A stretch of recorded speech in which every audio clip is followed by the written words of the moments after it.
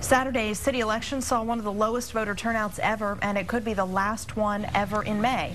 Even in victory, Mayor Lee Leffingwell says democracy works better when more people vote. That's why he hopes this November, Austin voters will vote to permanently move all elections to the traditional election day in the fall.